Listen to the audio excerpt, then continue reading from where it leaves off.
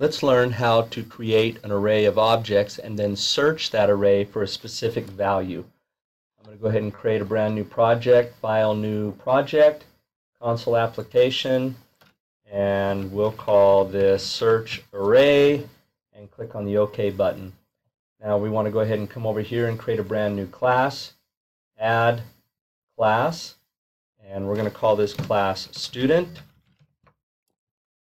And we're going to go ahead and add some attributes. We'll make that a private string name, and we'll go ahead and make a private int age.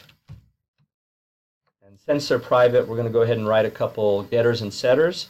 So we'll say public string get name, and the whole job of that get name is going to return the name, and then we'll write a setter, public void set name, and we'll receive a value. We'll call it S value. You can call it anything you want, and we'll say name equals S value. There's my getter and setter for the name. Then let's do the same thing for the age. I'm going to go ahead and just copy this, paste it, and we'll call it get age. Spelled correctly would help. And this will return the age, and that's going to be an int. So it says return an int called age, and then this will be set age. We'll receive an int. We'll call it I value. Age is equal to I value. So there's the getter and setter that are public for those two attributes. And that will allow me to create objects. Now that we have those, let's come back over to our program and let's create an array of student objects. So we'll first specify the class name, AO student equals null. We'll initialize it, and we'll create another variable called iSize. Then we're going to prompt the user to say how many students. And then we'll go and get that from the keyboard by saying convert.toInt32 of whatever we get from the console read line. So this will go and prompt and then get the data, turn it into an int, store it there. Now, as long as iSize is greater than 0, we want to go ahead and let's size that array by saying AO student equals new student array, and we give it the size. So that will now create the array for our student object. You notice it's upset at us, and that's because we didn't come up here and specify that it's going to be an array. So that says make an array of students, call it that, set it to null. This says now let's go ahead and create the new array of type student, and we'll make it the number of whatever they type in. Now that we have that number, let's go ahead and load up some information about it. So we'll say for int iCount equals 0, and as long as iCount is less than the length of the array. Notice that length is an attribute, not a method. iCount plus plus, and then in this loop we're going to say enter the name, and we want to go and get that name. Let's go ahead and create a couple variables up here. String sname int age. We'll use those to hold some data. Then we say sname is equal to console.readline, and this will get the data from the keyboard and store it to name. And then let's do the same thing and grab the age. So we'll say enter the age. This will be iAge, and we'll have to go ahead and convert to int32 of whatever we get from the keyboard. Now, we think that we already have objects created because we said, hey, let's go ahead and make this array of that size. But you have to remember, this simply builds the array. It doesn't put anything in it. It more or less says, let's just go allocate a plot in our yard that someday we're going to build a shed. We still have to build the shed. So right here I can say AO student bracket I count is equal to the new student object. This will now create a student object and put it in position 0 of that array. Next time through, create a new student object, put it in position 1 of the student array, and so forth until we've hit the length of whatever they typed in. We went ahead and called or stored these values to some variables. We need to load up the contents of that array. Now there's many ways to do this. One way is simply, instead of creating new variables, you can just set the object. Another way is we could have said AO student bracket I count. So let's go and get the object in that position of the array, and let's do a set name, and we want to pass it whatever we stored in the name variable from the keyboard. So this will now go out to the object in the array and set the name attribute. Remember over here, here's our set name. It receives a value and then assigns it to the attribute. So whatever we pass it will go into here, and then we assign that value to the name attribute. Let's do the same thing with the age. And so we'd declare that variable and would set age, and then let's pass it a value. By the time I'm done, I've now loaded up the name and the age for that object. And this will continue to happen for the length of the array. We create an object, load it into the array, and then load up the attributes. Once the array is loaded, now we want to go search for something. So let's say, who do you want to find? And then let's go ahead and use that sname variable again. And we'll say console.readline. And so the user will type in a name that we want to search for. Now, how do you search an array? One way of searching for an array of objects, you just look at every object. So let's go ahead and use that same for loop that we used up top. We'll say for int ICount equals 0, and as long as ICount is less than the length of the array, and then we'll increment ICount. And so you're going to stay in this loop as long as this counter is less than the length of the array. Now we want to check and see if the student object, so that object in position 0, let's go and get the name. So we'll go out and grab the value of the name, and let's see if it equals whatever the user typed in right there.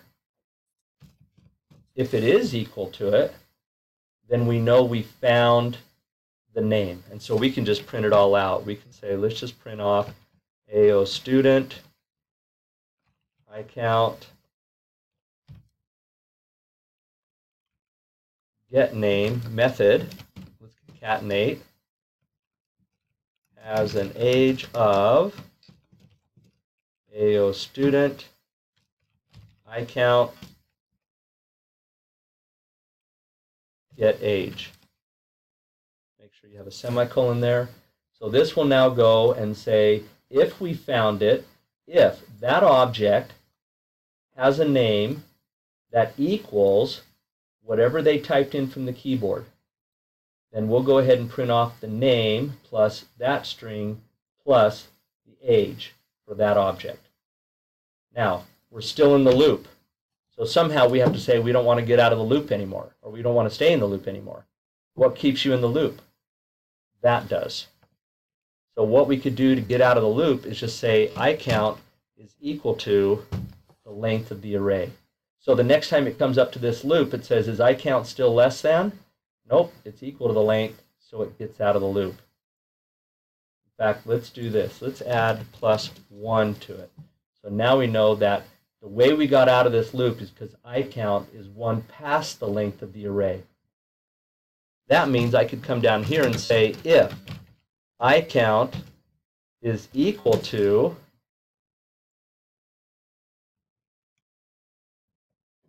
that value, remember equal is a double equal, is equal to the length plus 1, then what do we know? Then that means we got out of the loop. Now the problem we have is we said I count was only visible for this array. So once we, or this loop. So once we hit the loop, that variable's dead. If we want to keep that value around, we actually need to come up top, and I'll get rid of it on both of those for loops. Do you see how I did that? I got rid of it on both of the for loops, and I created a variable at the very top called iCount. Now I can keep that value. So when this loop is over, I'll keep the value, and I'll say if iCount has a value that's equal to the length of the array plus 1, then what do we know? Well, we know that we got out of the array just fine. We did find a value. If it's not equal to the length plus 1, then we know that we got out of the loop because it checked every single element but never found it. In other words, we're using this to determine whether or not we found the record, that name in the list, the array of objects. If the count is not equal to the length plus 1, we know we did not find it. So we could say CW not found. In fact, we could even concatenate on the contents of that variable. S name is not found. And let's go ahead and right here we'll put a console.writeLine so that we can pause it and get a good look of what's going on with the output. We'll console.writeLine that, and let's go ahead and run this and see what happens. So it should prompt me to see how many students we want to do. Let's do 3 students. First name, Greg, age 54. Second name, Marissa, age 24.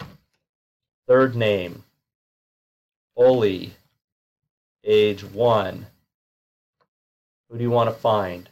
Let's go see if we can find Oli. And it says Oli has an age of 1. Oli is not found.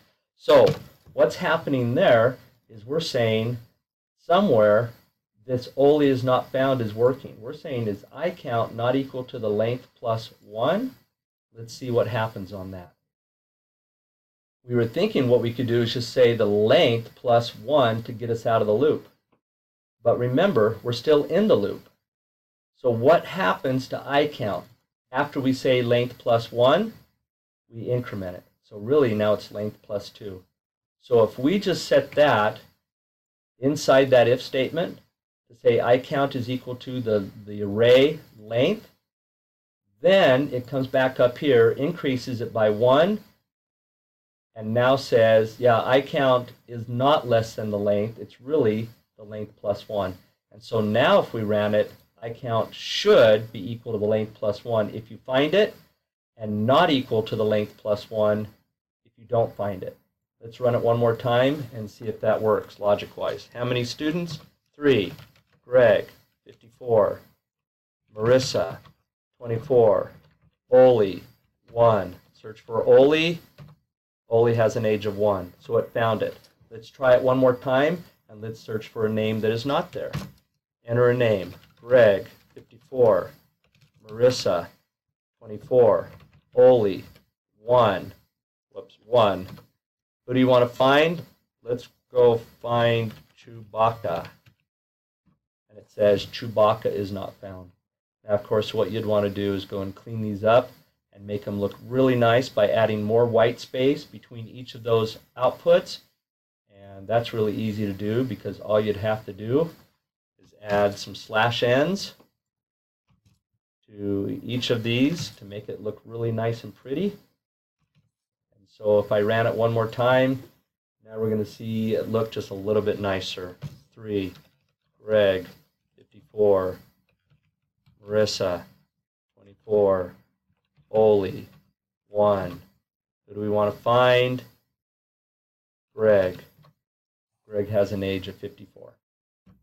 And that's how you create an array of objects and how you can search that array of objects.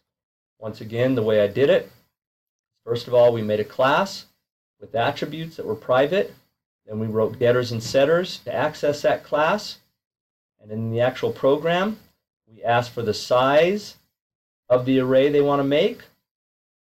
We declared the array up here, but just set it to null.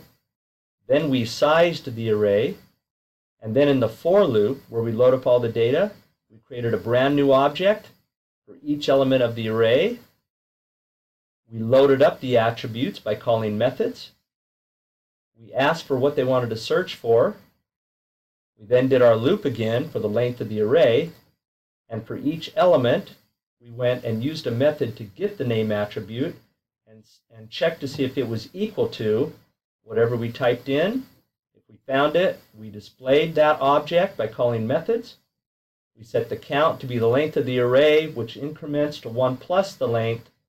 And then we said if the count was not equal to the length plus 1, then we know we didn't get out of the loop by finding it, and instead we got out of the loop because the count was equal to the length. And that's how you can search an array of objects.